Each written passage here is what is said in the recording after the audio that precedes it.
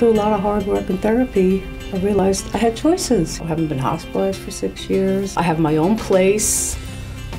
I've never had my own place. The New Jersey mental health system has made my recovery possible. The community mental health services helped me to get my life back on track.